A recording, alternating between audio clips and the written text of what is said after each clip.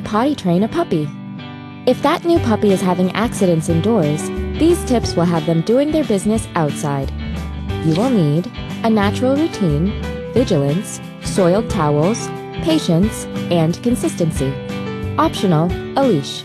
Step 1. Set a dependable routine that trains your puppy to eat, to go for a walk, and to use the potty at specific times during the day.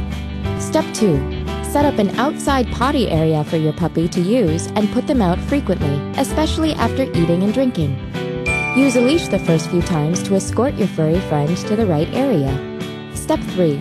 Repeat a consistent phrase to let your puppy know it is time to use the bathroom and reward them with food or a new toy right after they go. Don't punish or scream at your puppy when they have an accident indoors. All this will teach them is to fear you, not potty outside. Step 4.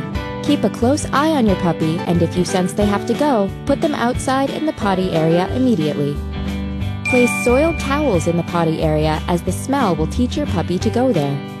Step 5. Be patient and consistent with your training and give it several weeks, depending on the puppy's personality and intelligence. You've done yourself and your dog a big favor.